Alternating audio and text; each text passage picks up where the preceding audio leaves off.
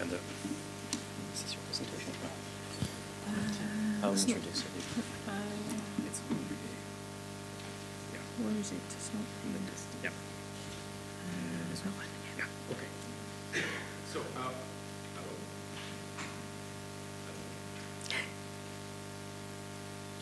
Hello.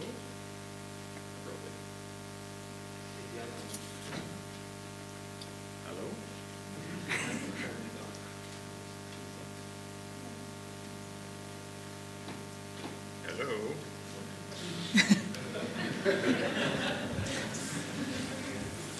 Hello? Sorry. Thank you.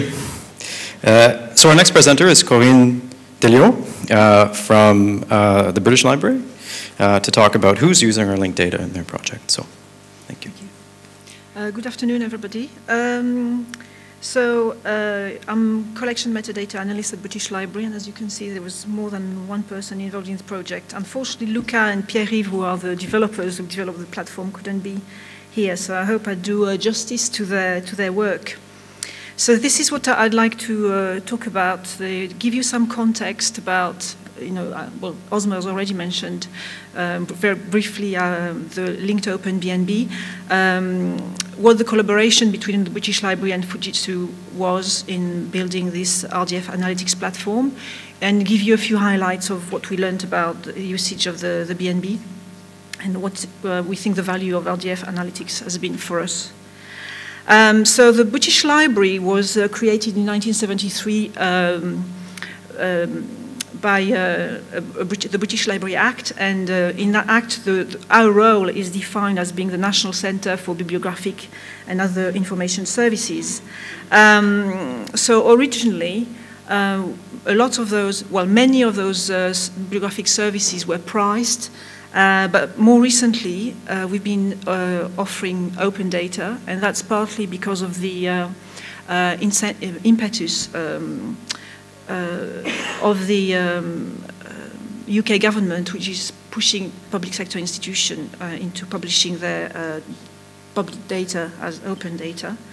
And so the Linked Open BNB is just one offering and part of our strategy, which we published in 2015.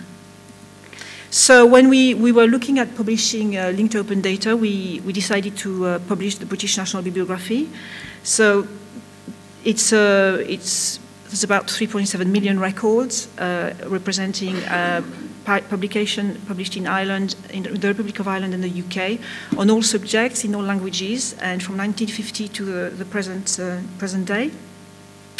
We decided to pick that data set because, well, it's part of our core function as a national library to produce the British National Bibliography. We thought it would be a reusable data set because it's not a unique institutional catalogue. We also were able to publish it under CC0 because we either create the metadata, or if we don't create it ourselves, we've secured the right to distribute it in perpetuity.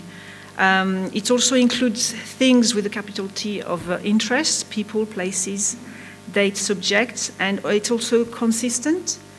And as consistent as a MARC data set can be over 60 years, so it is well maintained, it's authority control, we've got UA in there, we've got LCSH, but we also have to bear in mind that over the years, over 60 years, we've changed policy, we've changed cataloging standards from ACR to RGA.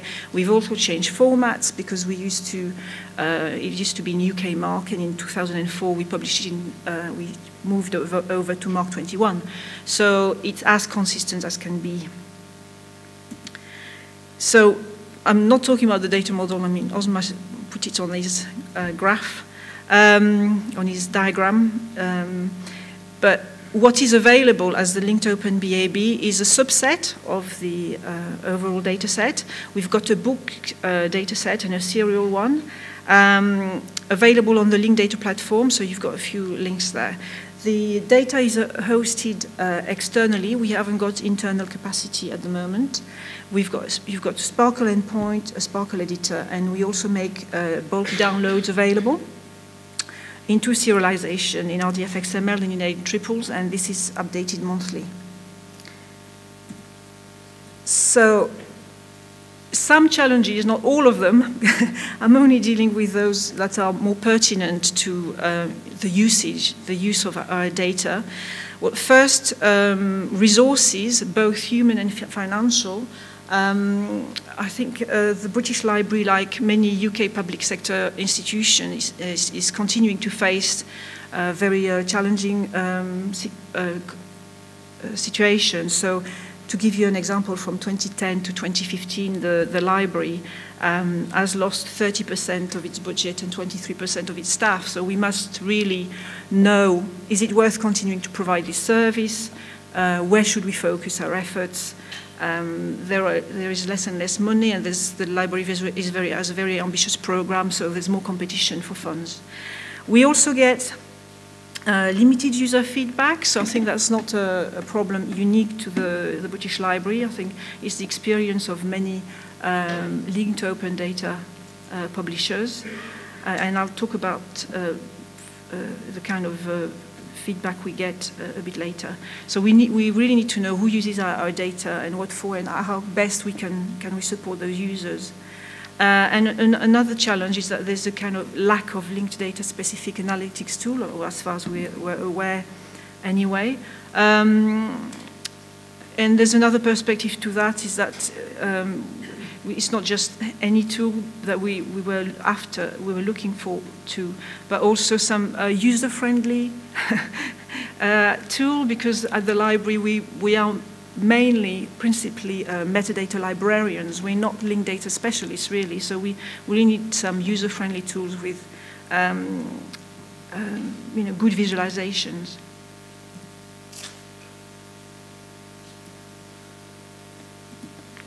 So this is the way how do we currently monitor the BNB data usage? So we keep some basic statistics. So the number of hits against the SPARQL endpoint, the number of downloads from the British Library webpage, and we get some basic weblogs analysis report, but there's a lot of work required at the moment to extract information.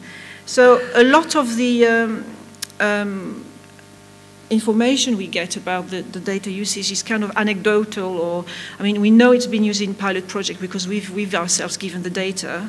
So it's been used as test data for a semantic search demonstrator, and also we gave it to Microsoft for them to work on one of their projects. We know it's being used in tutorials. For example, Owen Stevens, which I'm sure some of you know, has done a tutorial about an API. It might get tweeted. People do something about it and tweet about it, or more rarely, but it does happen, people contact us and say, I've used your data, thank you very much, and this is great work. So we were after something, we had all these questions about who is using our data and which data, how to do it, when Fujitsu were on their part wanting to have some test data to be able to develop the tool. So we gave 13 months worth of weblogs, and also we provided feedback on the interface and to try and make it to improve the functionality and the user experience. Fujitsu very graciously gave their time and experience to develop that tool. And I also have to add that they developed it with other weblogs. They had 5 years worth of the French chapter of DBpedia. So I was mentioning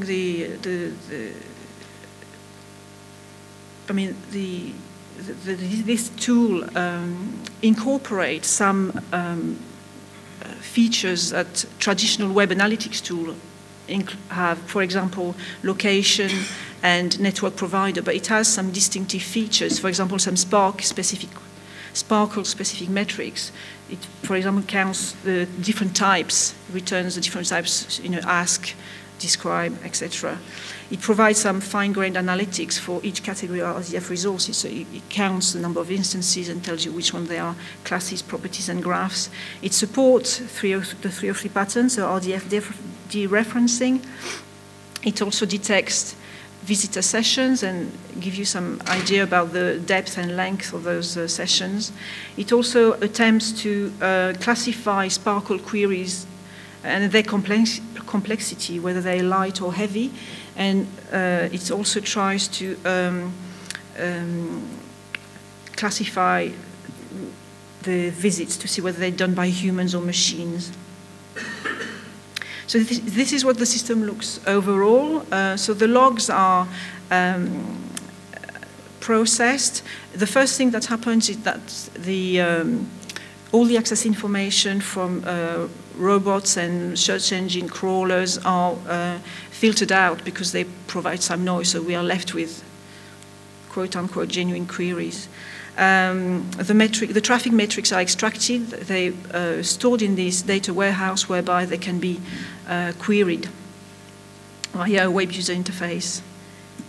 So this is what the web user interface looks like. You're welcomed by an overview dashboard that you can customize. At the top, you've got the protocol. You can either see the overview or select whether you want to see SPARQL or HTTP dereferencing.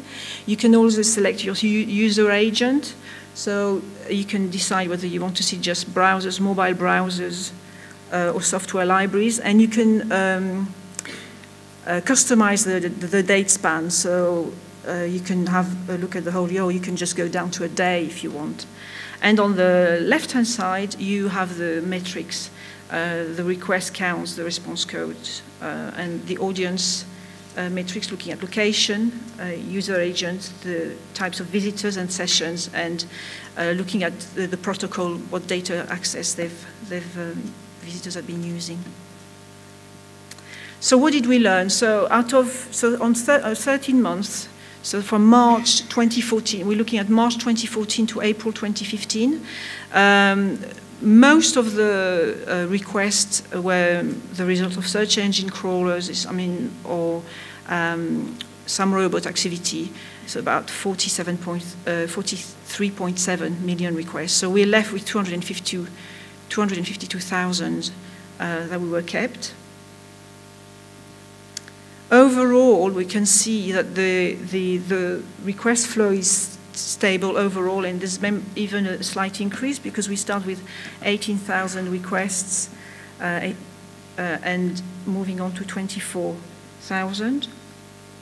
And within that time frame, the number of SPARQL queries increased from 67 in March to about just over 11,000. We've got new users coming in all the time, but what we also see is that there's a bounce rate of 48%, which means that users come in, but they only look up one single resource, and then they look away, they go away. So we need to have some retention strategy to make sure that they just stay longer and explore the system and the data. So I mentioned before that there'd been tutorials, and so we had an idea that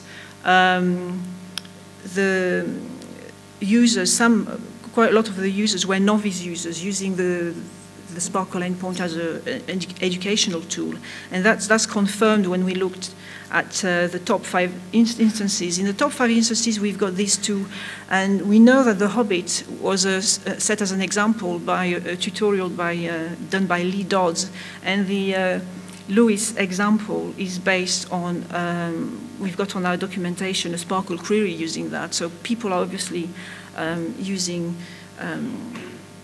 following that. And if we look at the top 5 classes, out of those top 5, there are 3 that do not exist in the data, or even do not exist at all. So the second one, there is no Bibo author, as far as I know. In the ontology bio, I don't know how you say it, birth exists as a class, but you see there's an issue of capitalization. This is and we do not have, we haven't created an author as part of our classes. Contrasting that to properties, the top 5 properties are spot on, and we can see that people search by ISBN, title, the type of resource, the label, and the creator. So I'm not sure that, you know, we have to look at what's, or maybe do some more documentation about what's the problem with classes. Is it to do a generic misunderstanding, or is it to do with our data model? Location, so we can see that the USA come top, then the UK and Germany. And when you look at user categories, we can get a breakdown via academia. So Karlsruhe there, I don't know if there's anybody from there, but you've been busy. And also by government. So overall, there are 350 academic and government organizations using the dataset. Finally, if I look at access, we've got SPARQL queries account for 29% of total requests, direct human access for 62% of total requests, and desktop browsers are the most popular, 54%. But what we notice also is there's a sharp increase in requests from software libraries, about 95 times more from the beginning to the end. So we can see that there's a kind of evolving use. We seem to have gone from a more manual human browsing of HTTP thanks to the dereferencing through to more machine access via software libraries. So if we look again, and if we look at the software libraries, we can see they've got bigger, deeper, and longer sessions. They look up more resources. The depth is bigger than if you compare that with browsers. So there seems to be, from the beginning to the end, an evolution from the site being used as an experimental tool to the data to maybe more an ecosystem developing of more mature applications. So to conclude, as we were hoping, we get a better understanding of how the data is used at greater levels of granularity and with more user-friendly visualization. It helps us to support the business case, to be able to continue to provide this service, and also it's going to help us to work out where we need to develop documentation or support the users. What it's also done as well is it's informed the dialogue we have with the existing platform provider. It's given us the evidence and the confidence to ask more questions. And it's also informed the tender specification, which we have now awarded to the same provider, which is TSO, but we are going to get a dashboard, maybe not as with all the bells and whistles that this one has, but we are going to get a better management information. So I'll just finish with this slide, which gives you a few links, and the one at the top is a demo. If you want to have a look at that, there's 1 month's worth of data there. If you want to discuss any of this, we've got an email address, but if you want to talk about the system itself, then I would recommend you talk to Luca at Fujitsu Ireland. And again, more details about our other open data, where you can download the data, and if you're an insomniac, I would really recommend the collection metadata strategy. Thank you.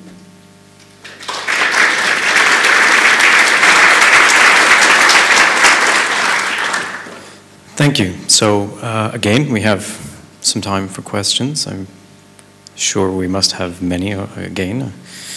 Someone have a question for? No?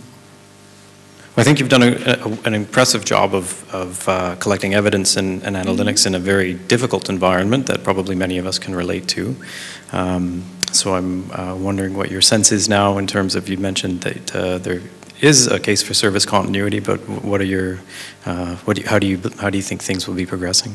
Well, yes, I mean, we have retendered and we are going to continue providing the service. I mean, we are hoping to develop the BNB, because as I mentioned at the beginning, there's it's only a subset, so we are hoping to output in the first quarter of 2017 the forthcoming publication dataset.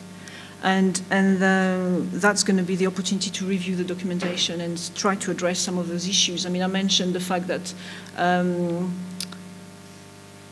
we needed, there was an issue with classes. There's also very few people searching. We've got 2 graphs, and nobody searches by graph, and I haven't got that in my documentation. So maybe, the fact that the data and all the access is done by novice users, if that's the case, as an education tool, that's great. I mean, we have a function as a National Library of Public Good, so it's all, it's fine. So yeah, next step is more data, and then better documentation, which rings a bell with the keynote that there was this morning. That's one of the outcomes. Thank you. Does anyone else have a question? Yes. Oh.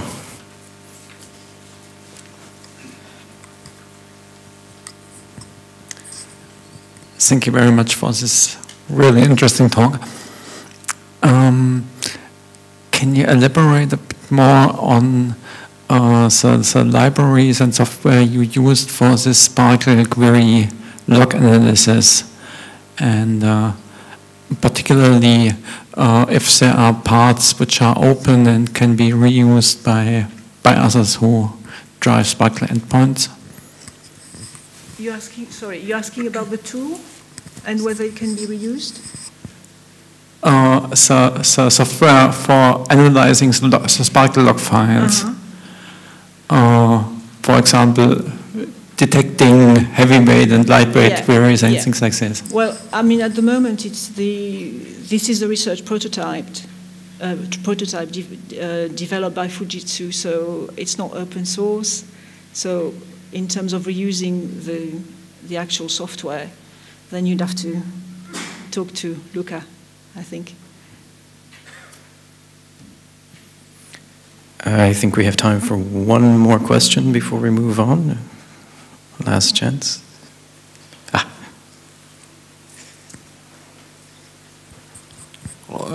This is a very minor one, but what happened in October and also in August? What happened in October? Yeah, because all the charts had this huge usage bumps there. So you're asking me to remember what happened in October 2015 or 14? Okay.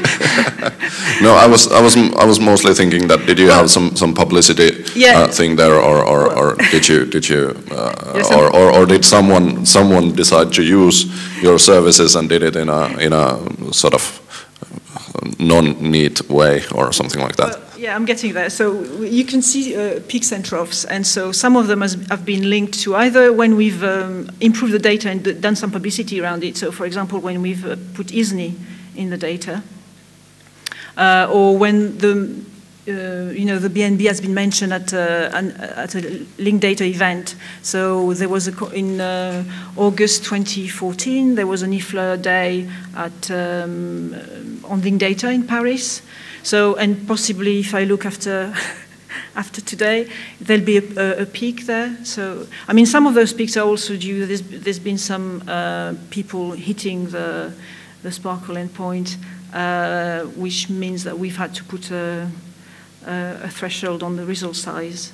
But yeah, some of it has been meant, and some has been people sort of writing a script, and it's going to be pear-shaped. Thank you. So join me again in thanking Céline for her presentation. Corine, Mike, Susan, Corine.